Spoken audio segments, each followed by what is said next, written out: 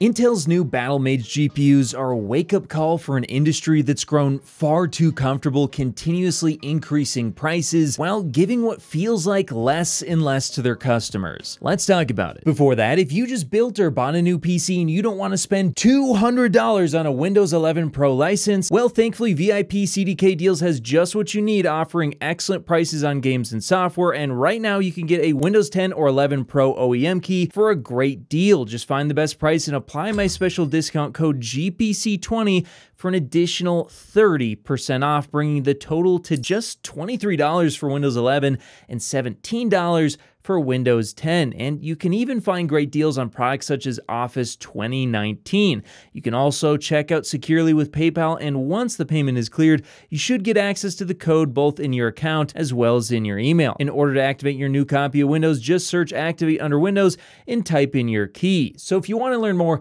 be sure to click the link in the description below. I remember when I seriously got into PC gaming back during the release of the NVIDIA GTX 600 series, a time where you could pick up a GTX 660 for just $229, and while it did only have 2 GB of VRAM, back in 2012, more than 12 years ago, that was actually enough to play most games. But this marked the beginning of a dismal trend of stagnation, as the following 2 generations would still only offer 2 GB of VRAM on their cards, and the price to performance just didn't seem to be increasing at the same rate of more expensive cards. It's almost as if NVIDIA wants the 60 class to improve less every generation in an attempt to possibly upsell potential buyers on more expensive cards to increase their profit margins and appease investors, rather than deliver a great value product to their customers. But I don't know, that's just a wild theory. What's clear to me though is this issue of less and less enticing cards in an affordable price range seems to be getting worse. Today, NVIDIA is still offering buyers what I would say is a mediocre upgrade over the 3060 with their RTX 4060, but shockingly, instead of offering more or even the same amount of VRAM, they've actually reduced the memory from 12 to 8 GB while retaining a $300 plus price point on most AIB models, which is insane. In some cases,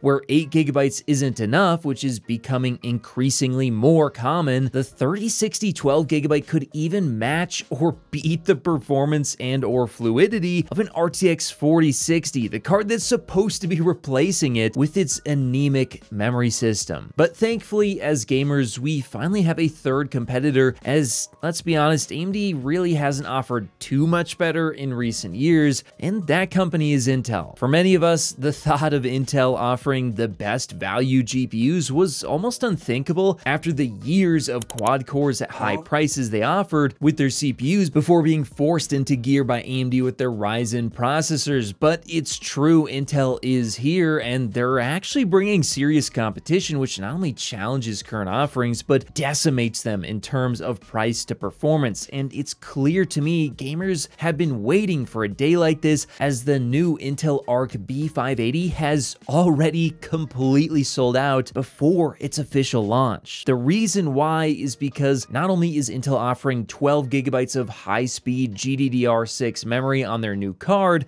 something that NVIDIA isn't, but according to their performance numbers, it should deliver roughly 10% higher performance than the RTX 4060 while coming in at just $250. So you're getting more VRAM, more performance, and a much lower price while getting all the same benefits such as advanced AI capabilities, upscaling, and even frame generation now. Plus, you actually get new DisplayPort technologies such as DisplayPort 2.1, while NVIDIA is offering an ancient 1.4 connector on their cards, and this is going to allow Intel to potentially have more high-quality monitor options that NVIDIA may struggle to support in the future. We're talking about a GPU that is completely and utterly outclassing the RTX 4060, exceeding its capabilities while offering over 33% better price to performance. And this is just the beginning of what Intel's new Battlemage GPUs could offer, as rumors suggest far more powerful cards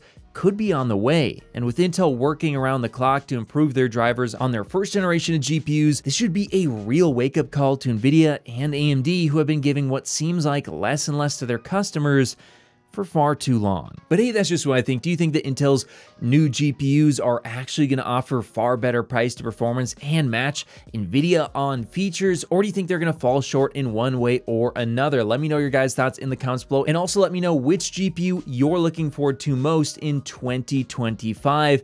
By the way, I will have affiliate links to all of Intel's GPUs if they happen to come back in stock. You might want to check that, and if you do agree with anything that I've said in this video, I would highly appreciate it if you guys would share this with friends and family or post it on social media. But that's going to do it for this one, and I'll see you guys in the next video. If you made it to the end of the video, be sure to drop a like. Also, if you want to see more, check out one of these related videos. You won't be disappointed.